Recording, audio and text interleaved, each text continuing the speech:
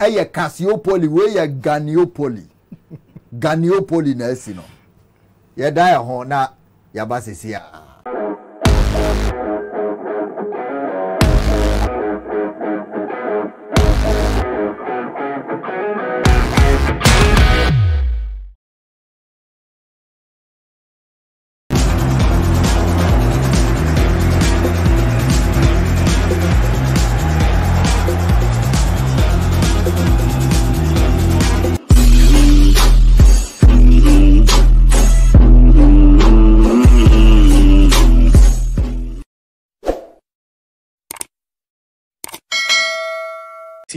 GhanaFA.org. Now, and I pay GhanaFA.org 91.9 FM. The Black Stars Open Camp on Monday from Brazil for Brazil friendly. And so, yeah, say the senior soccer team, the Black Stars of Ghana, Ejina Konoa, Ayonkofa Kensi Mienubi, Edomonim, and so, na I just say the senior soccer team, the Black Stars of Ghana. 91.9 FM. Players in the too far. No more the money Achim El France, not just a Biatima Conca, and so Hosanse Ho, and I any Brazil game they bet me at Toja. Now home base backroom staff on the Enra and Omo too far a free and crying. Ewa Mogako PM Ewa Paris, or Mohe was a players and also Ebe join your Mona chess Ghana and the Brazil gamer. Ebaso September Bosumia Womia need a tosso Edunum Miansa. Gatu need a tosso Edunum Miansa, and I just a friend in Ebaso, the Indians so Ewa. I share him with Black Stars, a bit my aqua na Yanya team mapa, a bit my original walk up, and Chakrana Ebaso as so. I want to Black Stars here or more open camp and 91.9 GhanaFA.org. Was it Yadom rescues Hearts of Folk who save gives dreams all points. Donsu leads by example, Bet Power Premier League run-up, and I just said the Ghana Football Association, GhanaFA.org, and the ABBA. Of course, the two best fighters of their generation give boxing what it badly needed: a definitive, unprotested result as Canelo Alvarez beat Gennady Golovkin by unanimous decision. A trilogy born in immunity has ended in mutual admiration. Gennady Golovkin now confirms so to me as I the double and I repeat to one of my knee Alvarez at the 10 who to me Abunokra by unanimous decision. No judges na Ekoma Canelo Alvarez. Now Atletico Madrid 1, Real Madrid 2. La Liga champions maintain their 100% start and go back above Barcelona to top of the table. Former Kita Real Madrid need I know she. Miami who bought mobile, so I'm kind of not at Real Madrid and ride the Madrid derby. RT 91.9 FM. Oh, Daily Mail, so at the Abraham or Nagatuso. Say, Papa, Mr. Porter, Oba Chelsea, Sisi, Yana Nimusini, Daily Mail Chemwa, from Sassuolo and Shakhtar Donetsk to Seaside. Brighton confirmed appointment of Roberto Di Zerbi as head coach of the Italian succeeding Graham Potter. Into Roberto Di Zerbi, Italian coach. The Canelo was Sassuolo or Shakhtar Donetsk, and they are Brighton for Akofana. Obe replaced Graham Potter. Newaku PM or Chelsea. I say I can still do a lot more. Eric Dyer insists that his England recall is just a starting point. Okay, Eric Dyer. I think the last World Cup or dear Palma England, Fiho, ABC Sabri, on said then you call behind the national team. And when you go to my Tottenham Hotspur, and Yaji Power say, any they see some friend back into the Three Lions, and they or sign ABC Akai Nagatuso. Atletico Madrid fans, and Romokoya, Diabiana, I know any cry. Me say, or say Vinicius is a monkey. And one is shockingly seen holding a racist dog wearing a Real Madrid kit. Obina Okita door no as a monkey. And I watch no Real Madrid Jesse. Nani na Elcoma Vinicius Jr. And he saw Shego Aman and Mesa. And he saw Shego Man. I feel the only this is a bold one. One ferry put a pigeon inside the dinding kita door no. And Nenimun so by so I'm sure say they are going to deal with this particular young man. Inti Gatuso. Mame fa for ni na ensi ha na me interest me timi Kadiogo e chire ho a. Okay. Na wonim ade na esi wo Kotoko no. Me mpese obi abebele mu players no. Enya players no. Na wo me mafem. Chairman wo hwe the organizational breakdown structure of Asante Kotoko. And from top to down. And a Kotoko team ni nko yi a omu gu Kotoko no. Chairman, if we soro and aba form. A free throw. Yes, a free throw. And aba form. Okay. Now, we share the organogram of Asante Kotoko no. Your board, wo me patch what you say. Your board. And you are the chief executive officer who see to the day-to-day running of Asante Kotoko. And son about the technical team. More the team manager, Henry Ohini Brinya, omu team nim. Into we share the organogram of Asante Kotoko. Everybody is to be blamed for this particular calamity. Everybody is to be blamed for this calamity. Okay. And yen impa bakope. What you say? And yen impa bakope, chairman. When are you board chairman of Asante Kotoko? Dr. Kwamichi, yes. His honor, Dr. Kwamichi. Dr. Kwamichi, team wako abrankas wako here juma ekoso.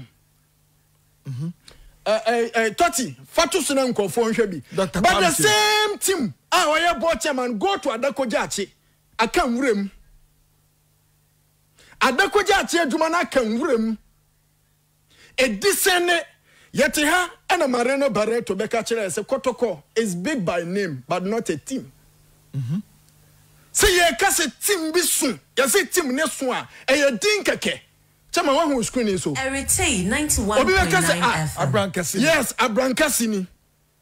This is a Juma Koso, of which 1,000 years of Adakojachi project na kenwrem. But openino, na tension, nidieno, wo ye ni ye. Asante Kotoko team responsibilities, e ye mpenim fodin yina no say blame on from head to down. But with Nana Ponsa de, a man samna wodi no. A man samna wodi intia, Nana Ponsa, a man sam. Yes, this is not the first time Asante Kotoko Eba Africa ye you my free moon. For the past 10 years, Asante Kotoko early stages ye you na 6 of them a new clubs. Okay, Oma Fono. Okay, 91.9 FM. Uko Petro Sandro.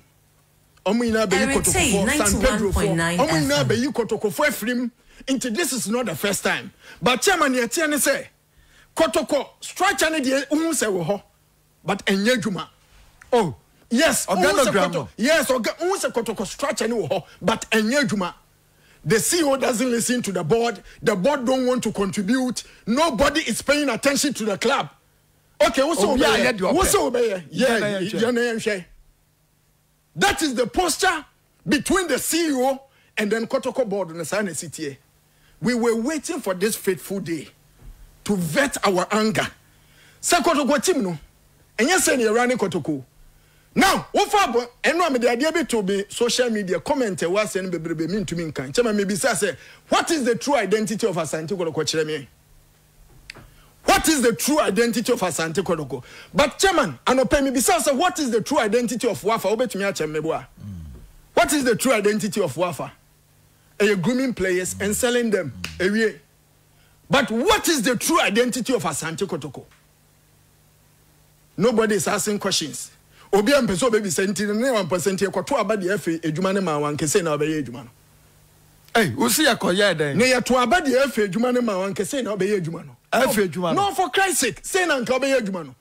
We've been here and here kasa for decisions we're making. But the only thing, na man ko for academ ayedin say, ne ye chase ade ne beso abapa.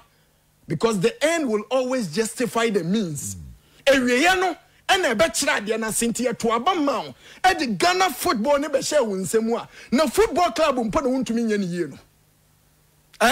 Yes, a football club. And put a running anyhow like the way you want. 91.9 FM. How can you run Asante Kotoko and run it on so much emotions? Just when you come of your crowd, or say any effect on Asante Kotoko. Some painful. Some painful. Sure. Yes. Nibufu say affect you bia. Chairman. Into baby sound who say. Share the kind of players are all of a sudden every Kotoko. Radio station owners now. On any girlfriend, ati baby na girl say, me penyu ma machi dede, no a fresh studio say, mo ma machi dede, why no ma na san ati, san ya run Kotoko. Me na me be adwuma no. San o run Kotoko. Is this how you run a football club? Kotoko ntumi anko Turkey. Everybody was in agreement to say, Turkey no a good trip Edma Asante Kotoko ntumi anko up till now. no apology, nothing. Be bianco, so say bia reasons in way. Ni way into the end to me uncle. Yes, visa na grind. Visa got to go to Quanda. Visa na grind. Send a visa issue. Yet you crema. Oh, but can I me ba? And Chelsea for parliamentarians now to me call you bounce your more. When your visa say you bounce your more. Send on process it at the end. And no mistakes not there by documentation not. Parliamentarians and ministers in your call Emma. Ministers cry bounce. Football team in your canoe. So Rema Ribe co training to see a bounce on to training tone. National team. Into the bang. National team. You have a solid point, but as for visa issue there, it's see what be. Media, who can injure media, cry, you cry. Sometimes you refuse baby. Individual, chairman. And you football club. Media. But chairman, on the more serious note, there are so many things that cost Asante Kotoko team. If indeed the name of Ponsanso is struggling financially, it's not top players anyhow, then question about board and also say, what is your duty? So walk to board so if you don't want to contribute to the success of the club. What do you saying? Erite 91.9. If you don't want to contribute to the success of the club financially, what is your core duty? Do you remember Dr. Prosper Nateogo issue nearby? Yes. One board member, Echo Facebook. Yes. Echo Charles say, on your bigger than the club. Who is he? On your bigger than the club. Obekwa wonko. Dr. Aban. Obekwa wonko. And no mama nako. And a entanglement between management, any board, because the board was not in support of say Prosper Nateogo Edi because when we say explanation management and trust